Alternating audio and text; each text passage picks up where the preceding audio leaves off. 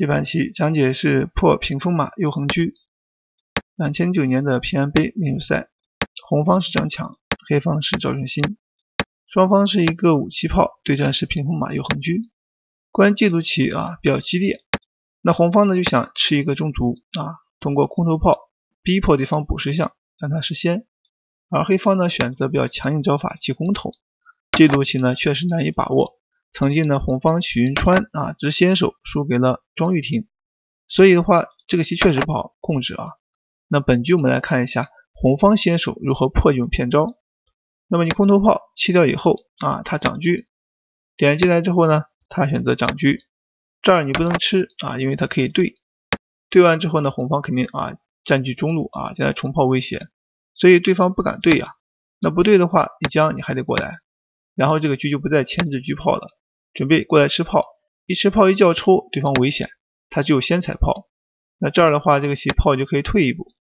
盯着炮也没用他就选择一个长车进去。这儿的话，这个棋你要赶快进炮才行，因为这里有一个双车一线杀底士的手段。这儿你垫炮如果直接吃，双方是一个交换因为他可以砍一将，那么吃掉你，这样的话再吃掉你的中炮，你没有便宜。所以红方这时候只需要把自己的中炮先退一步，然后呢，下一步棋再去吃对方的子。那么这样一来的话，对方必将失子红方就会得子占优。那么在这里之前，我们看到还有一组变化除了这个垫炮之外，还有一个变化就是直接去砍那看似好像这里一砍好像可以车2，但其实呢你不行，因为他这个车还没走你这砍的话，他这一打，将来你这个棋白丢一个子，所以这样是不行的。那么包括你这个炮进完之后，他这里一甩开，那看似呢可以砍，但是你还是来不及，因为他这里已经杀着士了，双车要错所以你根本来不及，这样走下去是要输棋的所以呢这组变化肯定不行，你对方不能够引火烧身长车之后红方要对这是简单的走法，双方进行交换。接下来这棋呢，红方走的招法是兵5进1，黑方呢也就上老将。为什么上老将呢？因为红方下一步会继续兵5进1将来有一个放中炮摆将你垫车吃你炮的手段，所以他提前先避开这个棋。那黑方小卒一冲，准备往里切，红方也就冲切进来之后呢，他可以放中炮。这儿的话，黑方选择炮2平7，准备打兵，眼看4子归边怎么办呢？红方平车过来，黑方选择的是退了一步。到这儿红方有点不会下了又过来吃炮，再过来吃马，但是这个棋它是犯规的你不能长捉，怎么办呢？红方下出了一步车6进2，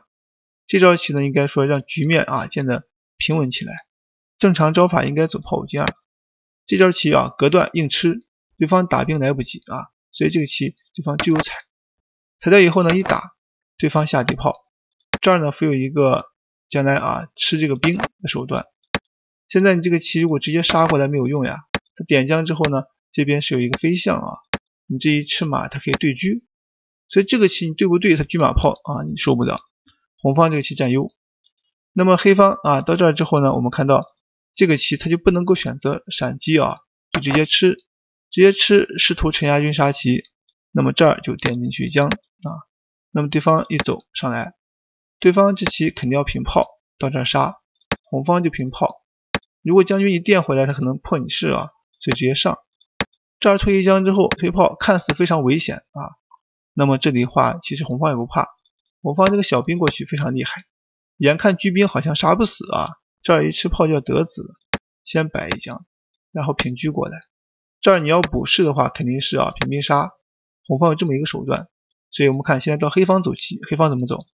黑方杀一将之后选择看着中路，但是呢兵4进1杀，那么这个时候你要是补这个士，他兵4平5杀，所以对方这个棋2步杀棋只能车砍兵解围，这个结局车马肯定赢2个炮，所以呢这组棋变下去也不行。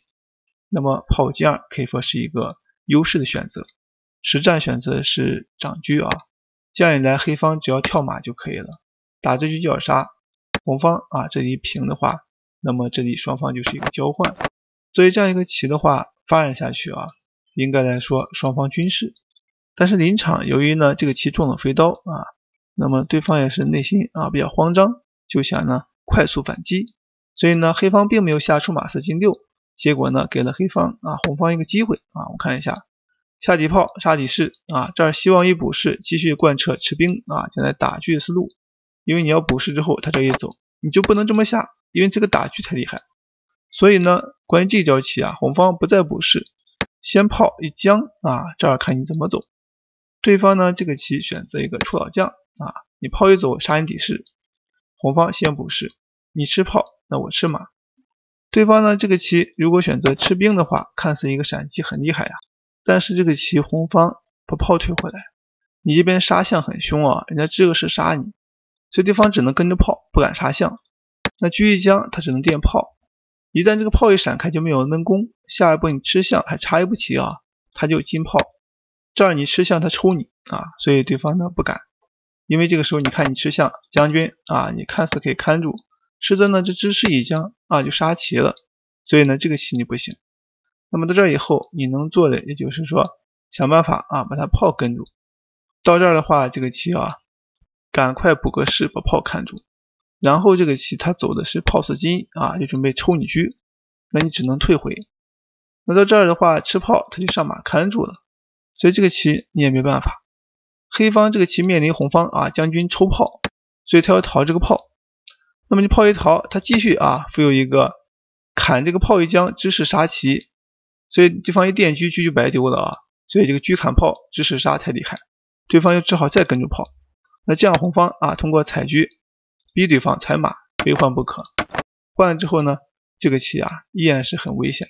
黑方没棋走，如果进卒的话，那么红方这里就炮四金，附有一个抽车。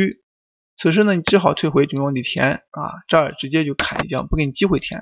然后呢，这个棋把你降掉。所以这个局面红方多子呀，双炮双兵啊，黑方一个单炮，所以这棋红方必胜。那么可见啊，这个时候呢，车头平七肯定不行。那没办法情况下退回啊，这儿也是无奈了。现在平炮呢附有闪击手段，对方啊选择进将，这儿平过来准备推炮继续牵住打，那么黑方准备呢吃掉想要闪击，红方先飞象不给机会，黑方呢要车看马，所以平过来，红方呢这时候先平车啊跟着炮，那么这两个棋啊对方就打一步不让，接下来6车2平6，这儿把对方顶着没棋走啊，那么双方循环一下之后，这个棋呢最终黑方变招了，为什么呢？因为你不变招这么走，他可以踩你车啊，你一闪之后他就平车杀你卒，这种棋随时退炮可以切你啊，对方没棋走呀，痛苦呀，所以到这儿之后你可能会选择一个对车吧，那么这个时候人家还不对啊，等你去吃的时候他一吃炮，这儿得子了，所以对方可能会有狮子之位啊，